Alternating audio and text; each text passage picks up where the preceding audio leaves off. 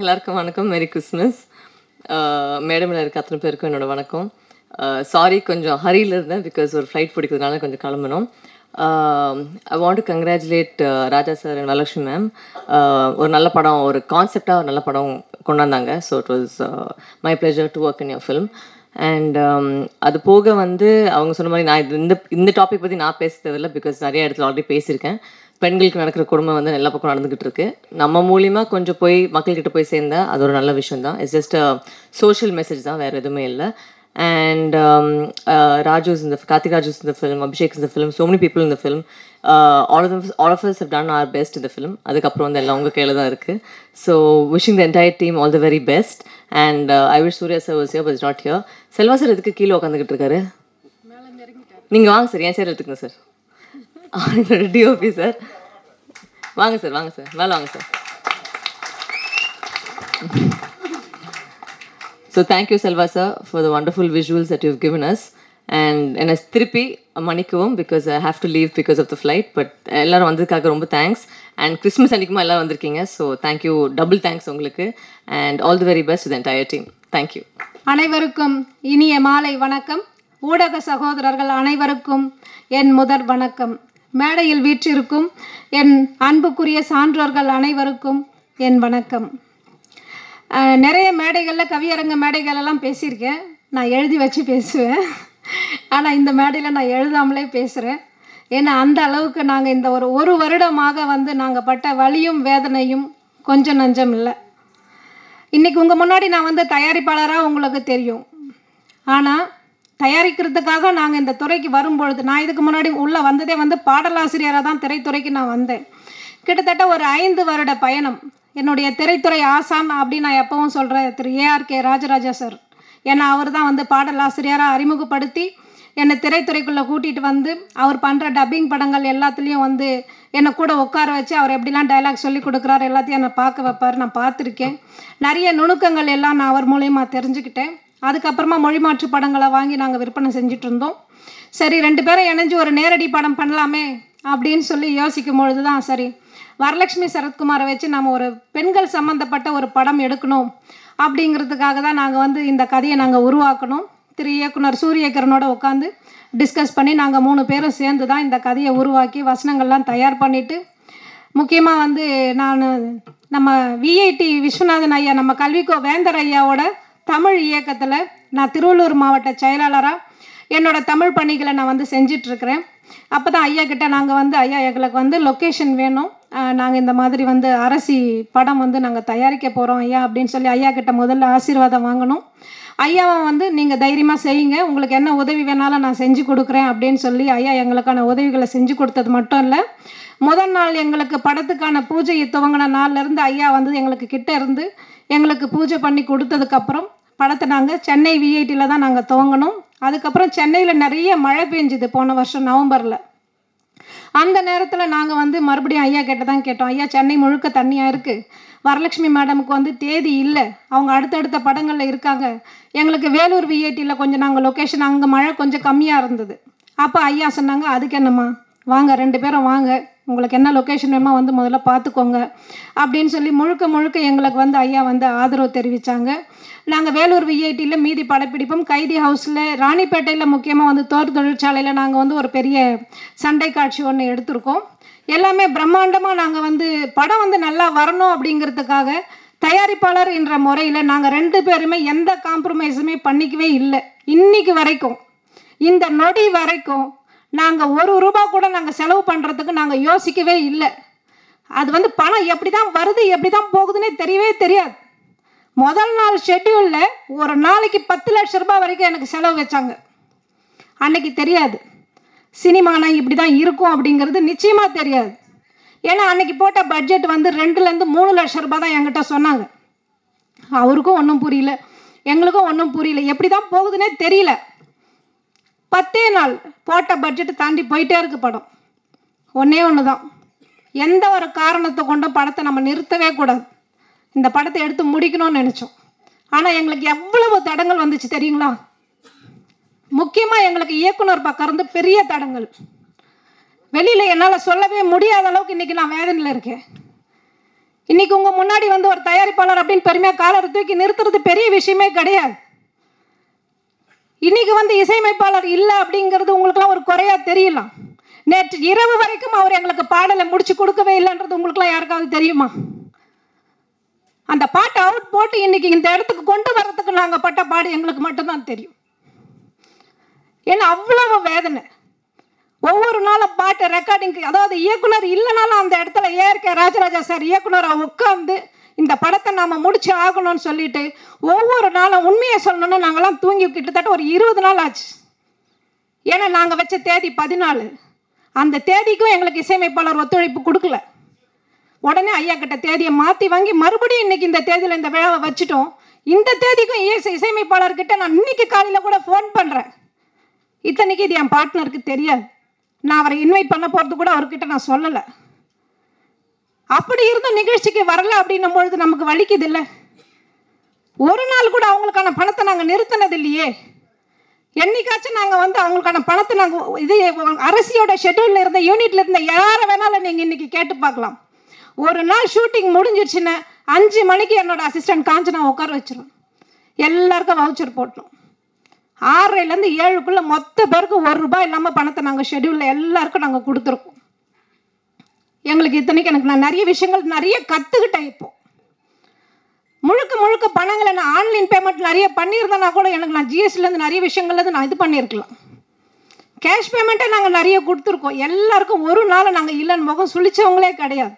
அது யூனிட்டில் இருந்த எல்லாருக்குமே தெரியும். எல்லோரும் எங்களை பாராட்டுறாங்க. அதே மாதிரி படத்தில் நடித்தவங்க சரி, கார்த்திக் ராஜுலேருந்து, அபிஷேக்லேருந்து, மனிஷாலேருந்து, ஹாசினிலேருந்து எல்லாருமே என்னை வந்து ஓடி வந்தவொடனே அம்மான் தான் வந்து ஓடி வந்து பிடிச்சிக்குவாங்க.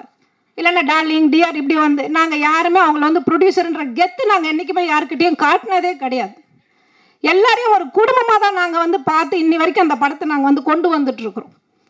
இன்றைக்கி இயக்குனர் இல்லைனாலும் அந்த இடத்துல ஏற்கே ராஜராஜா சாரை நான் உட்கார வச்சு இன்றைக்கி அவர் அந்த படத்தை முழுக்க கொண்டு வந்து இன்றைக்கி நாங்கள் ஒரு என்ன சொல்கிறது, இன்றைக்கி உங்கள் முன்னாடி இந்த ட்ரெய்லரை காட்டும் போது தான் எனக்கு உண்மையிலேயே மனசுக்கு கொஞ்சம் நிறைவாக இருந்துச்சு.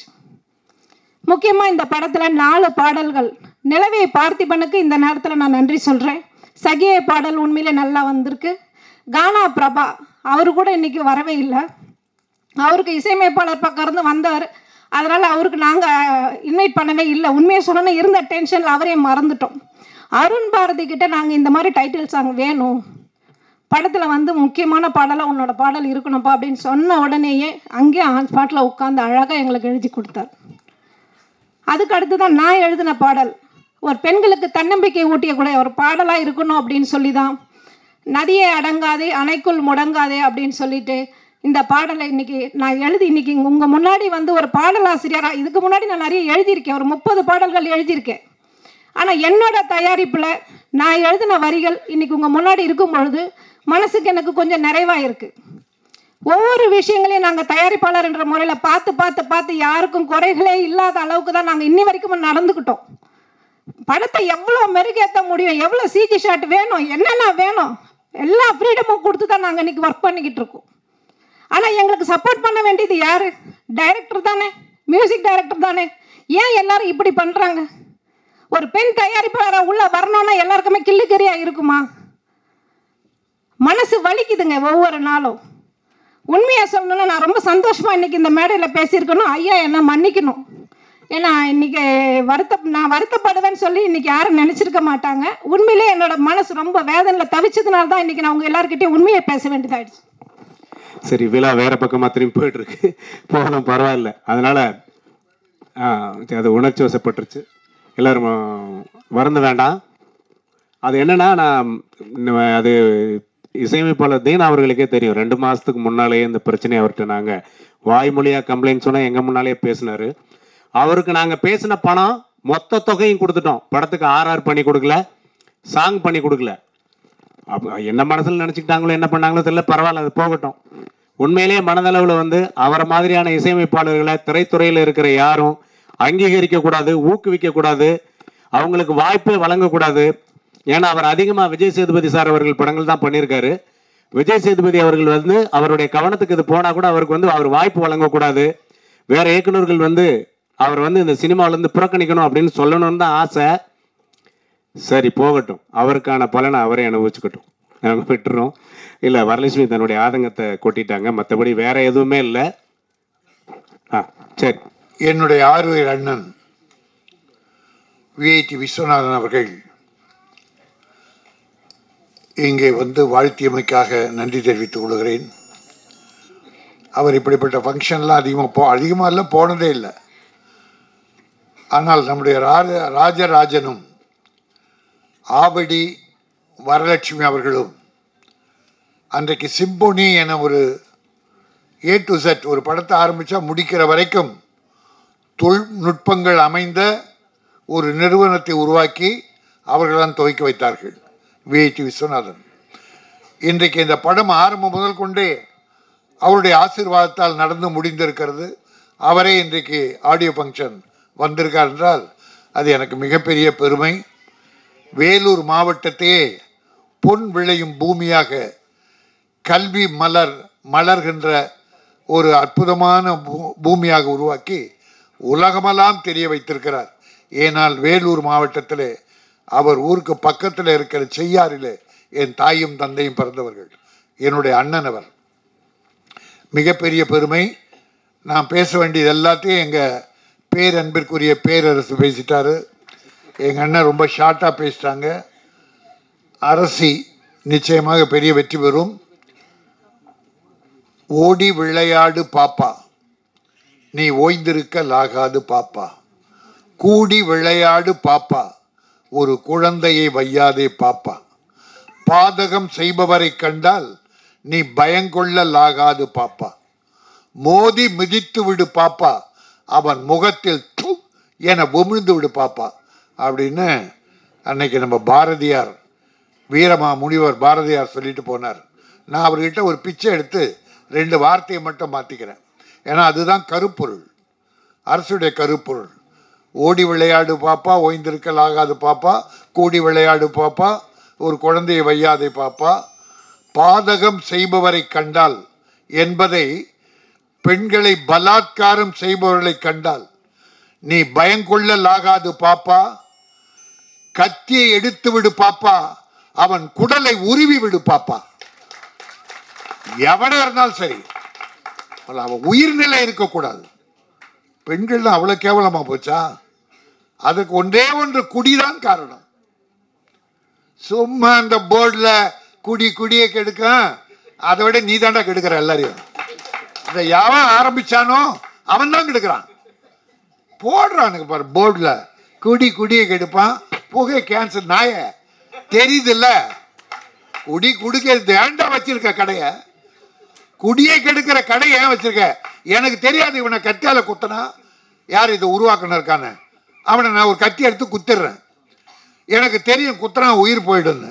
அப்போ நான் போர்டு எழுதி வச்சிடுறேன், நான் குத்தினால் கத்தி உயிர் போய்விடும், விட்டுரு என்ன. நான் தெரிஞ்சது, நீ அதான்டா போர்டு போடுற. என்ன போர்டு போடுற? புகைப்பிடித்தால் கேன்சர் வரும். கேன்சர் உயிர் கொல்லி தானே. அப்ப ஏன் இந்த புகை, ஏன் இந்த சிகரெட், ஏன் இந்த புகையில இதை உருவாக்கி அந்த கம்பெனிக்கு லைசன்ஸ் தர்றது சென்ட்ரல் கவர்மெண்டா யாரு? அந்த கம்பெனி மூடுறா. குடியை கெடுக்கிறா, மூடுறா நாய, கடையை மூடுறா.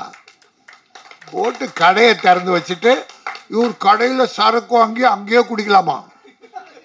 கடையை சரக்கு வாங்கி அங்கேயே குடிக்கலாம். ஆனா அதை குடிச்சிட்டு மோட்டர் பைக் ஓட்டக்கூடாதான். என்ன போதுனாலுங்க, என்ன போதுனாலுங்க நம்ம ஆட்சி, நம்ம ரொம்ப அக்கறைங்க. அதுல எத்தனை ஆயிரம் கோடி இந்த அரசியல் சம்பாதிக்கிறான்.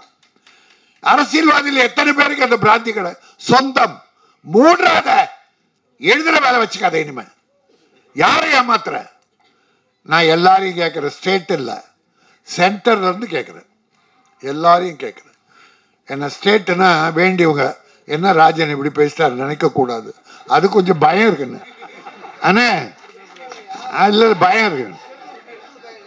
இல்ல ஒரு பெரிய திட்டம் போட்டு சென்ட்ரல்ல என்னன்னா பெரிய நிதி ஜிஎஸ்டி எல்லாம் மாசத்துக்கு 1.5 லட்சம் கோடி வருது. அது போட்டு இந்த மதுவால் உனக்கு எவ்வளவு வருது, நான் ஜிஎஸ்டி மூலம் கொடுக்குறேன், மதுக்கடை மூடு அப்படின்னு அவங்க போட்டா. ஏன்னா 2 பேருமே குஜராத்தில் பிறந்தவங்க. காந்தி மட்டும் குஜராத்தில் பிறக்கல, பிரதமர் மோடி அங்கதான் பிறந்தாரு, மரியாதைக்குரிய அமித்ஷாவும் அந்த குஜராத்தில் பிறந்தார். அதனால அவங்க செய்யலாம் என்ற ஒரு வேண்டுகோள். நீ எதுவும் தப்பா நிமிஷம் வெளியே போய் திட்டாத, ஏன்னா உன்னை பாரதிய ஜனதான்றாங்க. சார் இசை ரொம்ப நல்லா இருந்தது, பாட்டு நல்லா இருந்தது, கேமரா பிரமாதம், ஃபைட்டும் தம்பி நல்லா பண்ணியிருந்தார். ஆனால் நேற்று ஒரு ஆடியோ ஃபங்க்ஷன்னு அந்த படத்துக்கு பேர் அருவா சண்டை. ஆரம்பத்திலேருந்து அருவா எடுத்துட்டு இருக்கானுங்க. படத்தில் ஃபைட்டை வைக்கிறத விட இவனுங்க ஃபைட் பண்ணியிருக்காங்க. அந்த தம்பி ரொம்ப நல்ல பையன், அவனே ஹீரோ இருக்கா, வி ராஜான்னு. அவன் நேற்று இதே புலம்பல், யார் வரலட்சுமி புலம்புன மாதிரியே அவன் இங்கே புலம்பி, அண்ணே நீங்கள் ராஜன்னு நீங்கள் கேட்கணும், என் தள்ள போட்டு போகிறான். நான் கேட்டு மாட்டிக்கிட்டது போதாது. சினிமாவில் எவனும் இல்லடா, தைரியமான எவனும் இல்லடா. ப்ரொடியூசர்ல இருந்து சொல்றேன், நடிகர்ல இருந்து சொல்றேன், ஆளுமை திறன் மிக்க எவனுமே கிடையாது. நான் வாழ்ந்தா போதும், நான் தப்பிச்சா போதும். நம்ம கண்ணெதிரில் ஒரு ப்ரொடியூசர் செத்துக்கிட்டே போறானுங்களே, அதை தடுத்து நிறுத்த அக்கறை உள்ளவன் எவனும் கிடையாது. எப்படியே எங்க அம்மா பெத்து போட்டாங்க வண்ணாரப்பேட்டில், நீ போடா இதுக்கெல்லாம் சத்தம் போட்டுக்கிட்டு இருந்த. ஆனால் நம்மளுக்கு இவனுக்காக போராடுறேன், இவன் என்ன திட்டுறான், ஏன்னா அவனுக்காக பிடிக்கணும். எவன்ன்றது அப்புறம் சொல்றேன். சினிமாவில் உள்ளவர்கள் சரியில்லை, சினிமா நன்றாக இருக்கிறது, சினிமா நல்ல சினிமா. ஏன் எத்தனை டைரக்டர் ப்ரொடியூசர் நல்லா இருக்கணும்னு பாடுபடுறாங்க, உண்மையா உழைக்கிறாங்க. சிலர், இப்ப நீங்க சொன்ன அந்த டைரக்டர்லாம் சிலர், இதுக்கு இந்த ப்ரொடியூசர் கவுன்சில் உறுதியா இருந்தா இப்படிப்பட்ட எவனும் தலையாட்ட முடியாது, ப்ரொடியூசரை கெடுக்க முடியாது. அங்க சரியில்லை. இப்ப பாருங்க, ஆந்திராவில் ஹீரோக்கள் உண்மையிலே தமிழ்நாட்டு ஹீரோக்களை விட நல்லவங்க.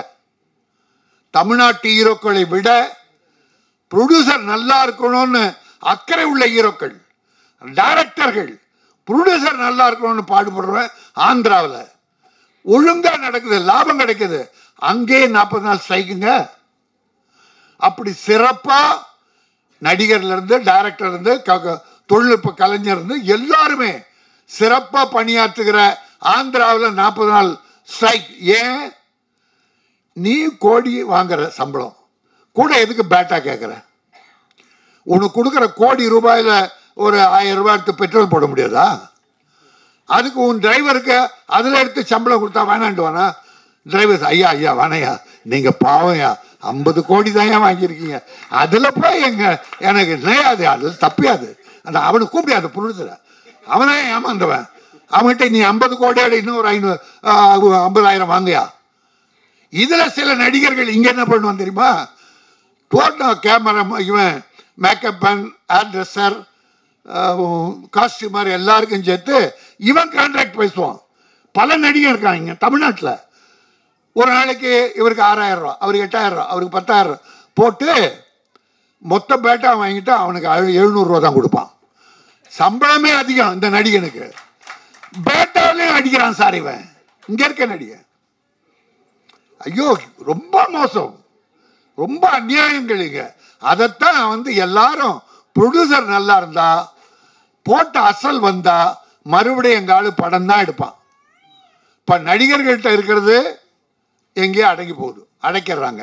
ப்ரொடியூசர் தான் இந்த தலைமை திரை உலகை காப்பாற்றி கொண்டிருக்கிறார்.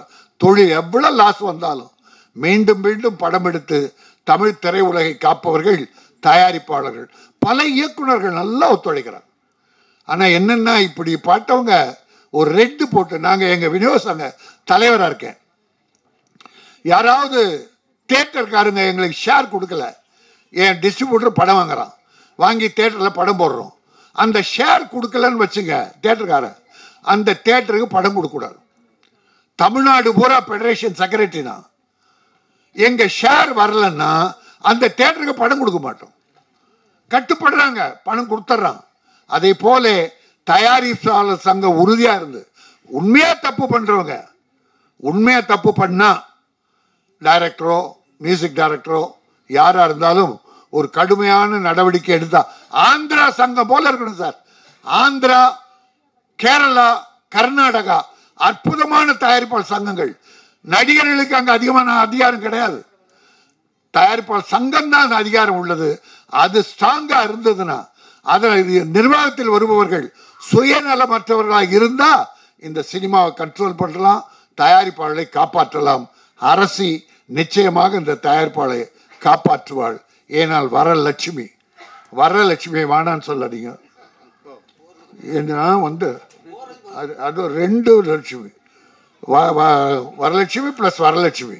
அதனால வாரி குவியங்கள். இது ஒரு முன்னுதாரணமாக அமையணும். இந்த நடந்த சில இக்கட்டுகளை மறந்து அடுத்து நீங்கள் ஒரு நல்ல படம் எடுக்கணும். அது மட்டுமல்ல, ராஜா பல படங்கள் எடுத்து வைத்திருக்கிற தயாரிப்பாளர்களுக்கு வியாபாரம் பண்ணி கொடுக்குறேன்னு ஒரு 10 நாளைக்கு முன்னாலே என்கிட்ட சொன்னார். உண்மைதானே? நான் பொய்யே சொல்றதில்ல. அந்த உதவியை நான் அவர் நாட போகிறேன். என் தயாரிப்பாளர் நிறைய பேர் படம் எடுத்துட்டு வியாபாரம் செய்ய தெரியாமல், வழி தெரியாமல் அழைக்கிறார்கள், கோடியா போட்டுட்டு. இப்போ நம்ம ராஜாரன் போல இன்னொரு இஸ்மாயில் ஒரு பொருள் கண்டுபிடிச்சிருக்கேன். 7 படம் எடுத்து 7 படம் வியாபாரம் பண்ணிட்டார். போன வாரம் குற்ற பின்னணின்னு ஒரு ஆடியோ ஃபங்க்ஷன் நானும் பேரரசு கலந்துக்கிட்டோம். அந்த தயாரிப்பாளரும் கொஞ்சம் வழிகாட்டி எங்கள் தயாரிப்பாளர்கள் வியாபாரம் செய்ய உதவி செய்ய வேண்டும். அந்த புண்ணியத்தை நீங்கள் செய்தால் நீங்கள் எடுக்கிற எல்லா படமும் வெற்றி படமாக அமையும். இந்த படம் வெற்றி பெற வேண்டும், நிறைய வரவுகள் வர வேண்டும், அடுத்து தொடர்ந்து படம் பண்ண வேண்டும். வாழ்க அரசி. நன்றி, வணக்கம். அனைவருக்கும் வணக்கம். காலம் கடந்து விட்டது. அதிக நேரத்தை நான் எடுத்துக்கொள்ள விரும்பவில்லை. இந்த அரசி படம் துவக்கத்திலிருந்தே துவங்குகின்ற நாளிலேயே நான் கலந்து கொண்டேன். இப்பொழுது படம் வெளிவருகின்ற காலத்திலும் கலந்து கொள்வது மகிழ்ச்சியாக இருக்கிறது. அதைவிட மகிழ்ச்சி, தமிழ் திரைப்பட உலகத்தின் ஜாம்பவான்கள் அத்தனை பேரும் இருக்கின்ற மேடையில். இதுக்கு முன்னெல்லாம் நான் மேடையில் கலந்துக்கும் 1-2 பேர் இருப்பாங்க. வழக்கமாக எனக்கு ரொம்ப வேண்டிய நடிகர்கள் 2 பேர், 2 பேரும் இப்போ இல்லை. ஒன்று புரட்சித் தலைவர் எம்ஜிஆர், இன்னொன்று என்னுடைய அருமை நண்பர் ஷோ. 2 பேரோடு தான் நெருங்கி பழகின்ற வாய்ப்பு. ஆனால் ஒரே மேடையில் இவ்வளவு பேரும், இயக்குனர், தயாரிப்பாளர் எல்லாருமே சேர்ந்து இங்கே வந்திருப்பது மிகுந்த மகிழ்ச்சியாக இருக்கிறது. இதுவே இந்த படம் வெற்றி அடையும் என்பதற்கு இந்த மேடையே சாட்சி. ஊடகத்துறை நண்பர்கள் அவ்வளவு பேரும் வந்திருக்கிறீர்கள். உங்களுக்கு நன்றியை சொல்ல விரும்புகின்றேன். வேலூரில் நான் பார்க்க முடியாத அளவுக்கு, இப்போ இந்த படத்தை பார்த்து நான் யூனிவர்சிட்டியை பார்த்துக்கலாம் போலுக்கு, அந்த அளவுக்கு எடுத்திருக்கிறார்கள். ஒவ்வொன்றாக மிகச்சிறப்பாக செய்திருக்கிறார்கள். இந்த படத்தை பற்றி எல்லோரும் பேசுகின்ற போது கருத்துக்களை, ஒரு பெண்ணுக்கு இழைக்கப்படுகின்ற கொடுமைகளை எவ்வாறு நாம் தண்டிக்கிறோம் என்பது இந்த படத்திலே வரப்போகின்றது.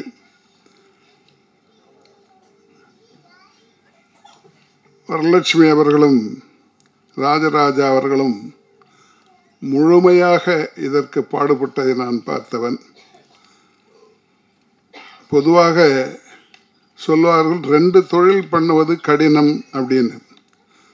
ஒன்று பத்திரிகை நடத்துறது, இன்னொன்று படம் எடுக்கிறது. இது 2மே ரொம்ப கடினமானது என்று சொல்வார்கள். அதில் இப்போ 2 பேரும் வெற்றி பெற்றிருக்கிறார்கள். அதற்கு 2 பேருக்கும் அவர்களுக்கு வாழ்த்துக்களை தெரிவித்துக் கொள்கிறேன். தமிழ்நாட்டில் என்னை பற்றி இங்கே பேசுபவர்கள் எல்லாம் விஐடியை பற்றி சொன்னார்கள். அதற்கும் காரணமாக இருந்தவர் ஒரு நடிகர் தான். அவர் பின்னாலே முதலமைச்சராகி, அவர் இல்லைன்னா அந்த விஐடியே வந்திருக்காது. நான் அரசாங்க கல்லூரி வேண்டும் என்று அவரிடத்தில் போய் கேட்டேன். நான் வட மாவட்டங்களில் என்ஜினியரிங் காலேஜே இல்லாத காலம்.